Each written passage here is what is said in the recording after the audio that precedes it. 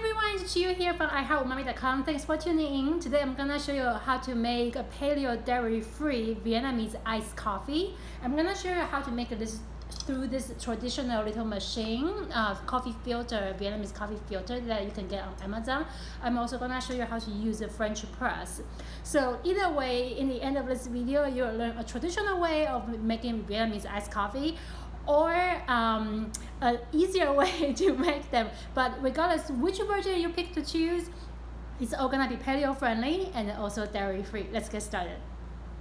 And the type of coffee I'm gonna use, by the way, both of them you can get it on Amazon. If you're watching this on YouTube, check out the link in the description. If you are watching this on Instagram, swipe up to check out the blog post, and then with all the links of where I found all these coffee beans.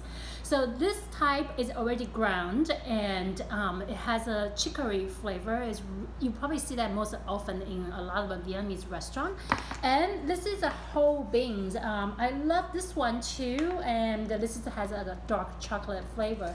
But either way, if you don't have them, it's completely fine. You can also use espresso beans or any dark roast medium ground coffee.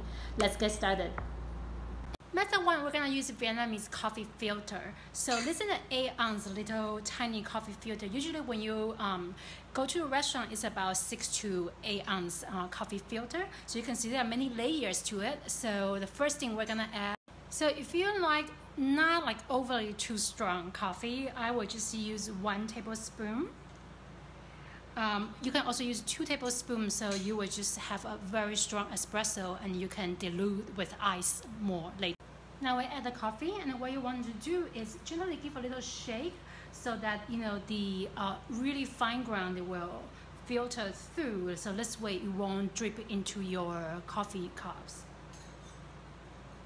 The next thing we want to do is also put over this little tray. You can see this is perforated, so the coffee can drip through, and put over this top filter, and then just turn about 90 to 180 degrees, just so make sure that the ground coffee inside is stay level. So we're gonna add 2 tablespoons nearly boiling hot water. So just let it, this will allow the coffee bean to expand, and just wait for 20 to 30 seconds before we fill it with more water. After that, I'm gonna put in about 2/3 cup of something nearly boiling water, and then close with the lid, and you see it start dripping. And you see it start dripping. Isn't that beautiful? And because this is double perforated, so it will force the coffee bean to go through the water a little bit slower, so this way you get more. So now we're gonna add the hot coffee over ice to make iced coffee. This is the paleo dairy-free condensed milk. You can definitely swipe up to check out the recipe. It comes with the coffee together. Or otherwise, you can add any dairy-free coffee creamer that you like. And put it over. Oh, it looks like. And then I'm gonna put the milk over it. And just give a stir. You have Vietnamese iced coffee. Isn't that pretty? I love it. Definitely swipe up to get the recipe, guys.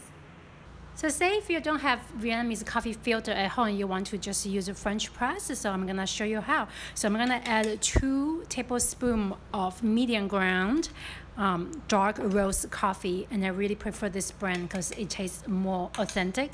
And then we're gonna add hot water.